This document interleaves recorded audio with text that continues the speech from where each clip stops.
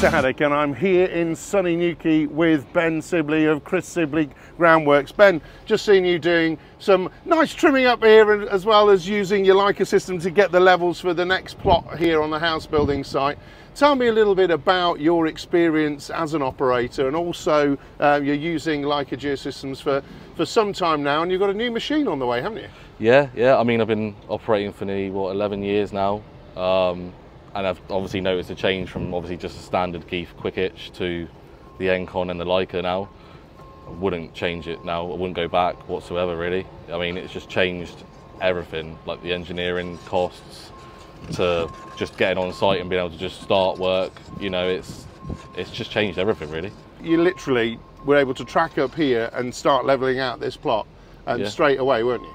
Yeah, there was no waiting for waiting to ring the engineer and get him out on site and stuff like that. It was just literally turn up, put the domes on, the screen in, and it was away you go. You start straight onto your next job sort of thing. And tell me about the combination between the Leica Geosystems system, the 3D machine control, and the Engcon you've got there as well, which is a very capable unit, isn't it? Yeah, I mean, it picks up all the rotate, the tilt. Got it set so I've calibrated with the Engcon buckets and without. Oh, okay. So I can take the Engcon off and then carry on doing like deep drainage, or if I've got a deep foot in, I can drop the Engcon unit off, still use the Leica at the same time.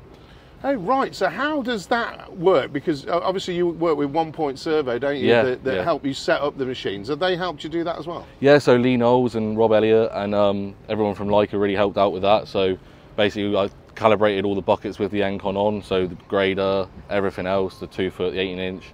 And then I also done a recalibration again where I dropped the Engcon unit off and it calibrated just the standard hitch basically with the same amount of buckets on. So I've got 2 calibrations. And what's interesting, folks, is the calibrations you're talking about sit in the cradle, don't they? So you can take that tablet out and use it on another machine, whereas as soon as you plug it in, it knows this machine, doesn't it? Yeah, it picks everything up straight away, comes straight up on screen, and it just depends on what bucket I've got on. I just click the bucket change and away you go. And how do you find the little sort of LED light bar scenario? Do you use that much? Because I see operators going, oh, I use it or don't use it. I mean, yeah, I don't necessarily tend to use it. I just sort of wait to hear the beep sort of thing. Obviously it comes up in the left-hand corner anyway, so I mean, my eyes can only take in so many things at once. Absolutely. And so that beep, what's that telling you?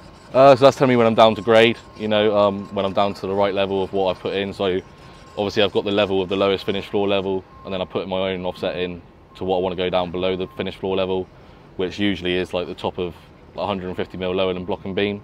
Then it's just dig the foot in, and then I haven't got to touch it again, just oversight, backfill. So the model you just said there is for the site like that, but then you've said offset there. How easy is it to do an offset? So easy, so easy. It's literally a case of 2 buttons and then you're away. You type in what measurement you want by working it out and you're away then.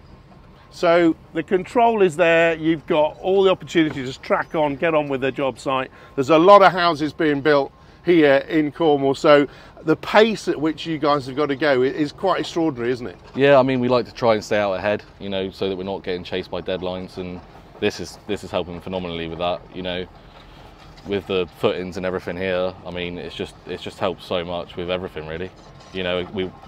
Otherwise we're waiting around all the time for engineers, and then you got to try and pick which days you want them in and stuff like that. I mean, it stops all that really.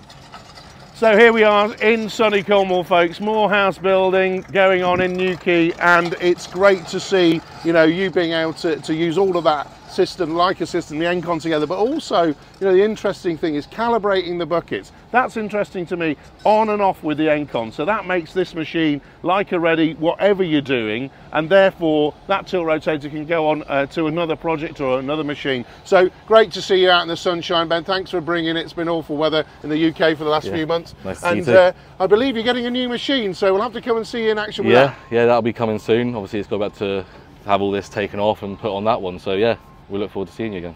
And that's what's really interesting as well, folks, because that Engcon and obviously the Leica system is transferable as well to the next machine, isn't it? Yeah, 100%. So it's time to let you get this old one off so we can get the new one, folks. Cheers.